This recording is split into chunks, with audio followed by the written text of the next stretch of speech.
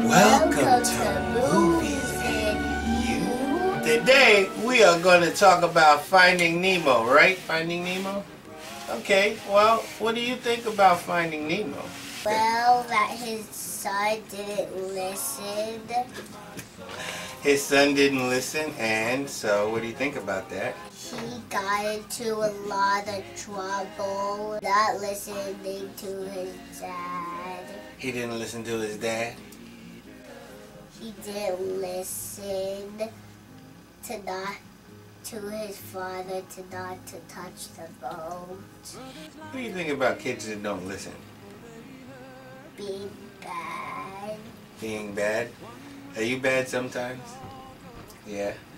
You find it hard to listen sometimes? Well, who doesn't? So, was his father a good father? What made his father a good father? Protecting him. Protecting him, and what else did he do? Taking care of him. Taking care of him. He went around the whole planet just to find his son. So he was a good father. Yeah, but you know what? He kind of got a bum rap for being as caring as he was, you know?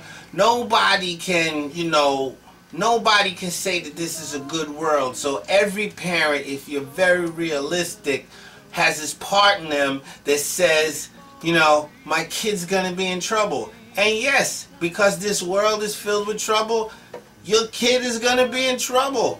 But we can't say that you can't care about that. You have to let go. No, parents don't let go. It's the job of a parent not to let go.